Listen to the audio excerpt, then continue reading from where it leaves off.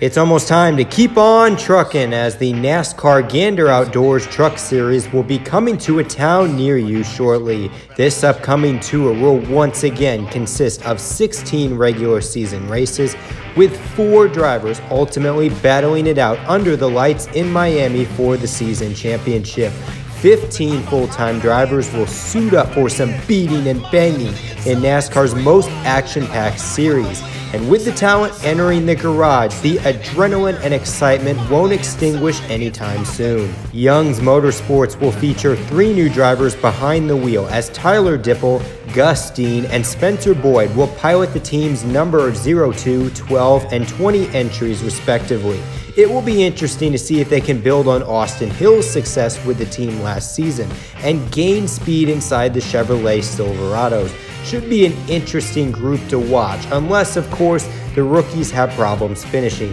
The 2018 ARCA Series champion joins the tour, as Sheldon Creed will drive the number 2 for GMS Racing. The driver from Alpine, California has also excelled racing in super trucks and sports cars, as the 21-year-old certainly knows how to drive anything he gets behind the wheel of. As GMS Racing downsizes as a truck series team, I would see Creed and Doug Randolph having a great chance to make some noise on the track and end up adding a few truck wins and titles for years to come. I think this is a move to watch going forward. Jordan Anderson is back as the lovable underdog in the Truck Series garage, as he will pilot his number 3 Chevrolet Silverado for another go-around. Speed is the name of the game for this organization, as if Jordan Anderson can find some consistent 12th to 15th place speed on the leaderboard, quite possibly we could talk about him come playoff time. It's highly unlikely, but you never know with the lack of top-tier race teams in the Truck Series and the growing parity within the league. It's safe to say Todd Gilliland is the equivalent to Chase Elliott in the NASCAR Truck Series, as no matter the circumstance last year, my goodness, the guy couldn't catch a break at all. Behind the wheel of the Kyle Busch Motorsports number 4, I expect Todd Gilliland this season to have a Chase Elliott type season behind the wheel, and he is finally going to break through after the pains and misfortunes of losing countless race wins and having inconsistencies on the racetrack. He'll be a driver to watch here in the NASCAR Truck Series, as he hopes to erase the misfortunate legacy that his father carried before him. After getting screwed over by GMS Racing in January, Johnny Sauter lands on his feet with ThorSport, and thank goodness. Imagine the state of the Truck Series if Sauter, the 2016 NASCAR Truck Series champion, goes from winning 6 races behind the wheel in 2018 to drinking a 6-pack on the sofa all season long. Anyways, he gets to reunite with his old race team, and he gets to drive the number 13, which was his original number within the organization.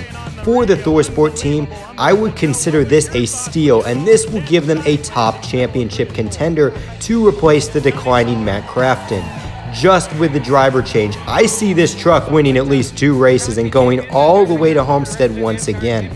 Johnny Sauter is arguably the best driver in the NASCAR Truck Series, and he is going to show why he is a top dog once again. Tory Racing returns to Daytona with the shiny championship trophy, but they will have a new face in the number 16 truck. Austin Hill gets his big break in the sport, which is definitely deserved if you ask me. He overachieved in Young's equipment, earning 1 top 5 and 6 top 10s last season. While I think Scott Zipadelli and Austin Hill will see some growing pains as a duo, the 16 team is still one of the fastest trucks in the garage area. I see the momentum of the championship run carrying on for years to come, and Austin Hill should be a playoff contender come August and should notch a win or 2 in the long run. Harrison Burton, the son of NASCAR on NBC broadcaster and 21-time NASCAR Cup Series winner, Jeff Burton gets his first big boy ride in the number 18 Safelite Toyota Tundra for Kyle Busch Motorsports. He will inherit the truck Noah Gragson piloted 2 wins and a championship appearance last season.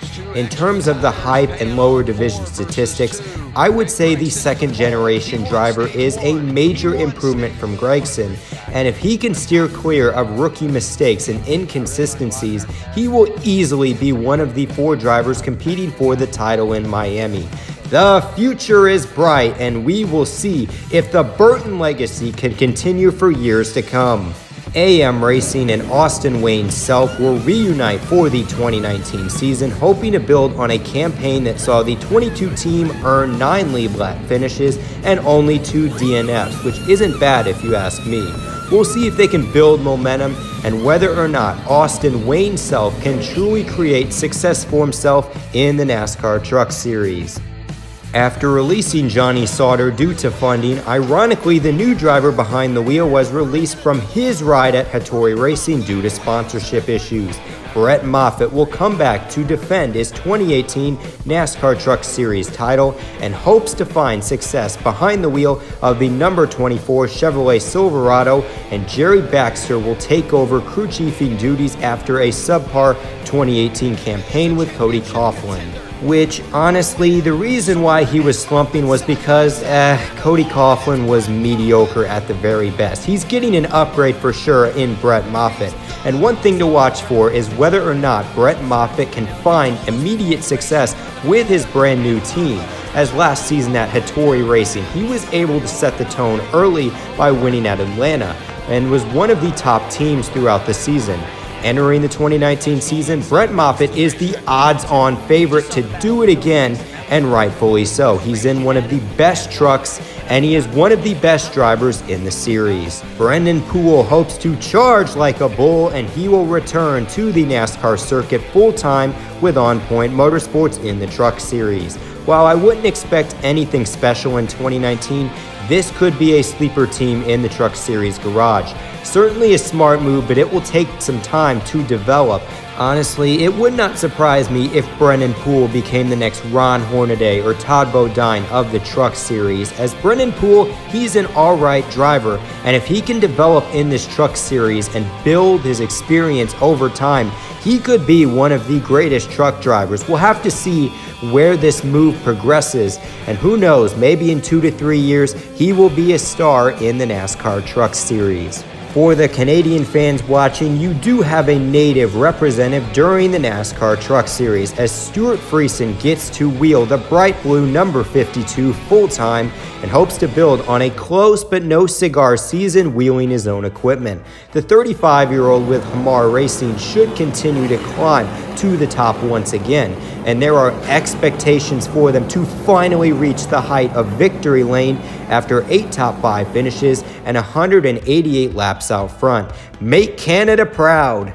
In 2013, I would argue that Matt Crafton was the Jimmy Johnson of the NASCAR Truck Series, as both drivers had some clutch moments and dominating performances in that season and were the clear champions in their respective divisions. Flash forward to 2018, Matt Crafton relates to Jimmy Johnson, but for all the wrong reasons. The number 88 Menards Ford was most weekends a 6th to 8th place truck, and would only lead laps due to strategy or pit cycles. In fact, he only led 69 laps during the 2018 season, which is an 80% decrease from the season prior.